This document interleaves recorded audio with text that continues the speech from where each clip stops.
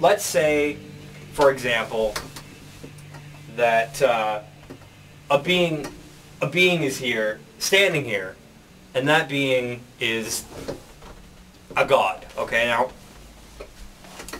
we're talking a god that, you know, it could have a singular point of, here I am.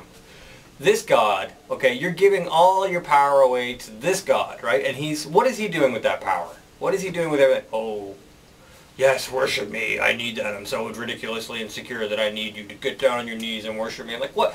Okay, even if that's the case, that you're into like the whole submissive thing and like, oh yeah, take my power. I'm nothing without you. You're great. Like, I don't know what type of father wants to hear that from his kids. Oh, Dad, whatever you say, just don't hurt me. Please don't spank me. Oh, you love me? You love me? You love me, but I'm afraid of you, but you love me? Weird psychopathic things that go on between religions and the people that follow them. I'm not trying to knock people in religions because I've been there. I'm just saying that whoever this being is, hey, he's not you.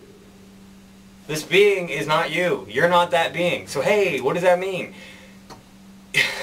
You are unique and sovereign unto yourself. If you have solely given your power away, if you have solely given your entire identity away to a God, oh, my life is just supposed to be one big pointing sign to baby Jesus. Hey, guess what? Good for baby Jesus. But what about you?